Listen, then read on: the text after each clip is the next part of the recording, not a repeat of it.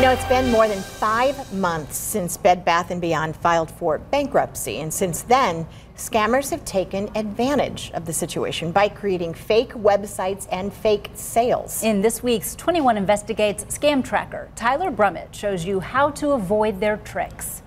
Well, last month, Overstock.com bought the rights to be known as Bed Bath & Beyond. It was a move that kept the company's name alive. This big change is one perhaps some of you didn't even know about. And now scammers are exploiting this opportunity to offer you a deal that's not even real.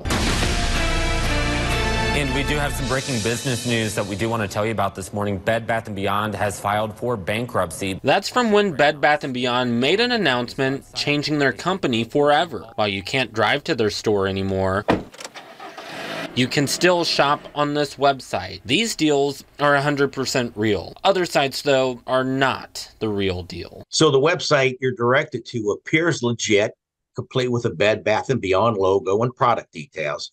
However, if you examine the domain name or the email address closely, you realize it's not the official website. Better Business Bureau of Northern Indiana President Rick Walls says sometimes you'll find these scams on social media. He says the easiest way to avoid this type of scam is to skip ad links and go straight to the official site, bedbathandbeyond.com. Pay attention to the URL. Sometimes it's just a letter or a number off. So instead of the correct spelling for Bed Bath & Beyond, they might have one typo on the spelling. That's a pretty good clue that it's a scam. And in some cases, if you buy a product from a scammer, they might ignore you if you reach out asking where that product is. They may also tell you it was sent to the wrong address. Walls also says whenever you shop online, it's smart to pay with credit cards so you can dispute those charges. And Walls says another clear sign is if the deal is too good to be true, well, then it probably is.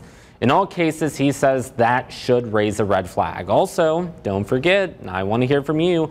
Is there something you want me to look into?